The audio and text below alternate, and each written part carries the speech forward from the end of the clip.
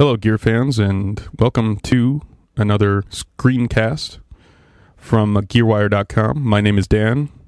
Check. Plosive. So as you can see right there, I just recorded some of my vocals for seemingly no reason. But the actual reason is because we're going to listen to this and sort of do, using the filters on this Neve 88RS, which is a UAD plugin, runs on the UAD 1 card, and is one of the newer ones, and sort of do a telephone effect using the filters and maybe a little bit of EQ. So I'm just going to go ahead and loop this and see what we can do. Yeah, telephone effect is really a bandpass filter.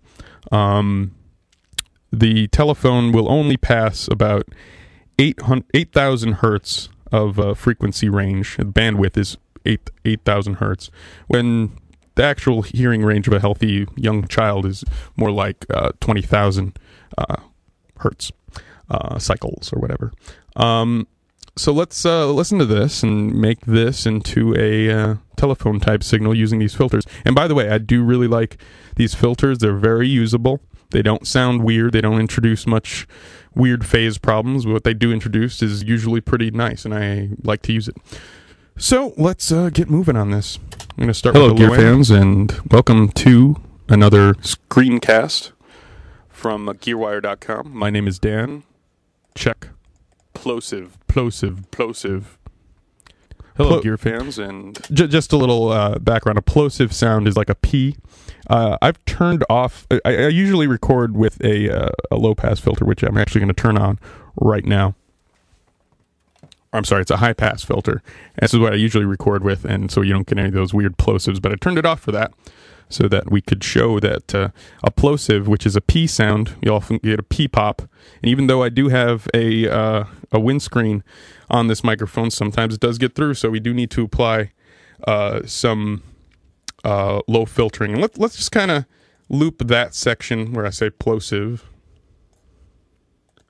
Welcome to plosive. And plosive. What I'm going to try to do is just get rid of the P without affecting the rest of the voice.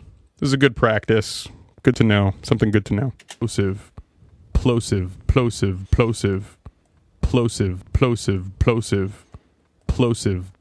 So right around there. But then again, we are just trying to get a telephone signal using the filters, and we might have to use a little bit of EQ. They're not that crazy. The filters aren't that insane. But so basically, we just turn the high pass filter all the way up to 315 hertz.